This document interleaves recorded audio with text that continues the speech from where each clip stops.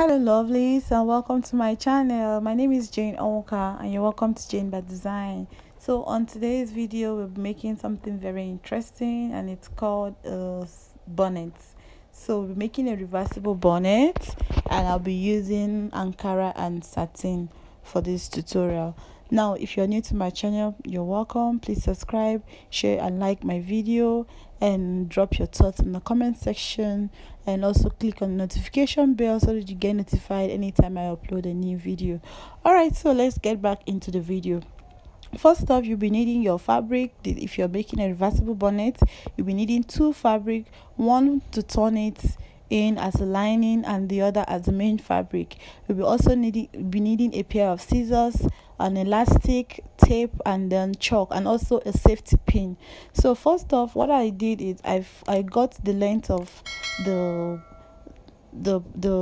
length of my bonnet. So you need to know how big or how small you want your bonnet to be. So for me, I wanted it to be just a medium size. So the length of the fabric that I used was 22 inch, and also the width was 22 inch. Now that I've spread the fabric, I will go ahead to fold it into two.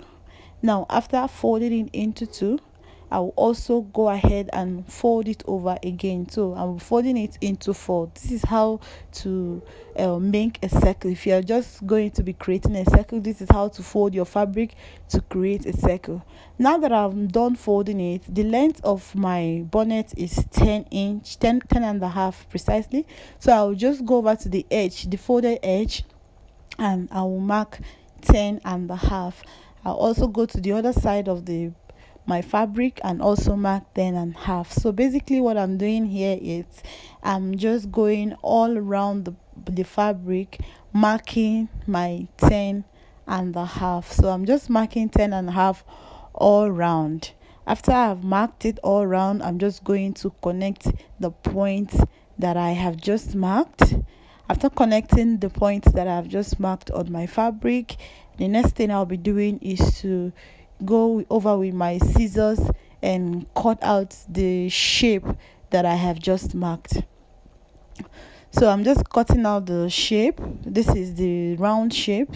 So now after I am done cutting this shape out, I'm going to just open it up so that you see what it looks like. So this is like what a perfect circle should look like.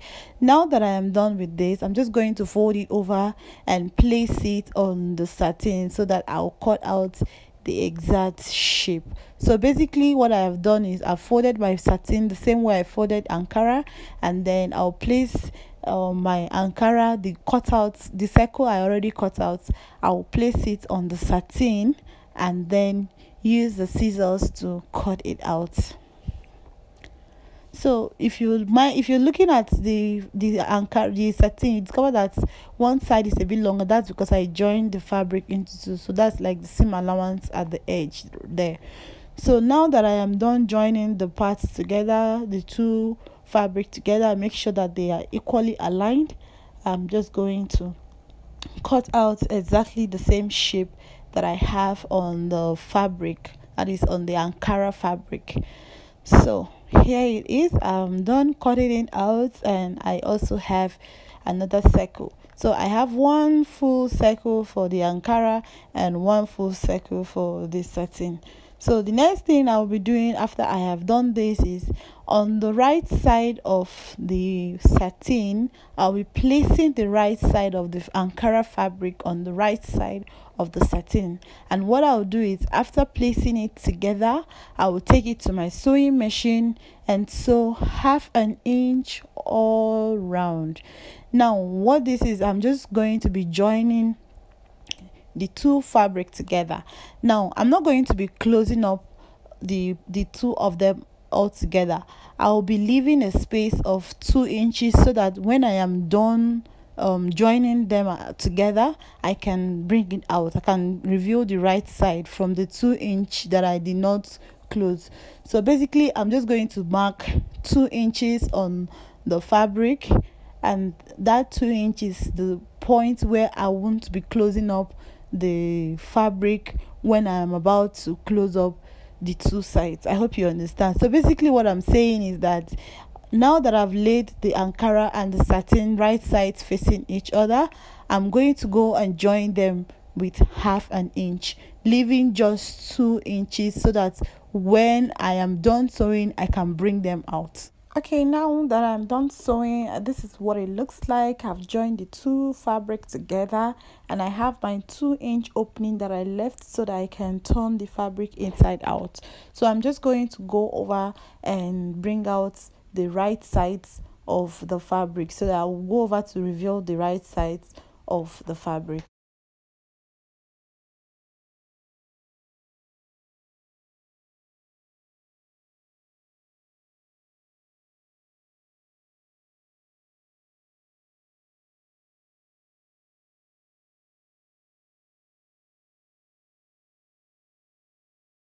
This is what it looks like. I've gone ahead to also give it a good press, and I still have my 2-inch opening right there. So the next thing is to just mark 1 inch all around the fabric, and the essence of marking 1 inch all around is for where the elastic is going to be sitting. So the elastic needs to be somewhere, and this is the casing we'll be creating for the elastic. So the elastic is 1/2 inch, so we'll be creating 1 inch casing for where the elastic will be passing through. So I'm just going ahead to mark 1 inch all around the fabric, and I'm connecting the points that I have just marked on the fabric. And after connecting all of this point, after marking all of those points, the 1 inch all around the fabric, I will take it to my sewing machine, and I will go and sew all round, not leaving any space. This time around, I'm not leaving any space. I will be sewing all round the 1 inch. Okay, so now that I'm done sewing, I'm just going to cut out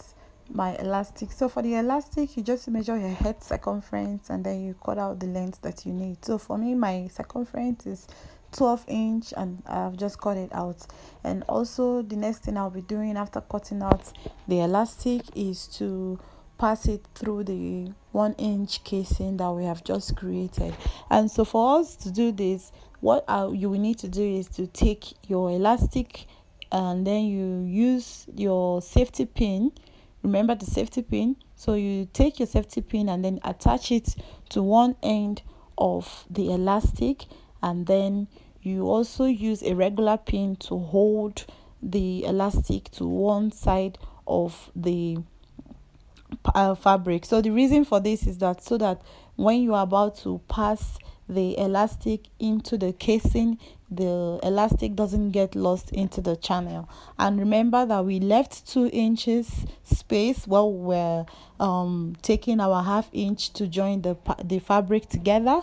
Now that elastic is going to be passing through that 2-inch space that we created earlier. So I've just gone ahead to pin the elastic, one side of the elastic to the fabric, and also to attach the safety pin to the other side of the elastic. And here I'm just passing it into the casing gradually. Make sure that you just, as you're moving, you are pulling the band, the elastic. As you're moving, you're pulling the band. So I'm just gradually passing the elastic through the casing, and then it's going to come out through the other side of the opening. Now that I am done doing that, I'm just going to take out the safety pin and the other regular pin that I used to hold the elastic, and then I will take to my sewing machine and just close up the elastic so that it will sit inside the bonnet comfortably. Okay, so I'm just going to take to my sewing machine and close that out. So now that I have done this, the next thing after sewing on my sewing machine, closing the elastic on my sewing machine, I'm just going to cut out any excess. And this is what we have, and our bonnet has finally taken shape. And also remember that we still have the 2-inch opening that we created earlier. So what I'll be doing is I'll take it to my sewing machine, and then I'll run a top stitch to close up that space, and we are done. So just take it to my sewing machine and close up that 2-inch space that we left for the elastic to pass through. And then after closing it, this is what it should look like.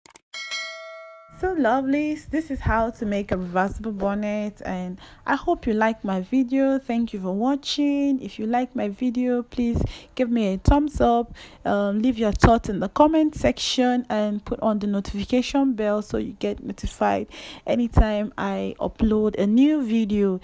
And also, please do not forget to subscribe. Please subscribe to my channel, and I hope you like my videos. So until I see you next time, please take care of yourself and be safe. So I'll see you in my next video. Bye.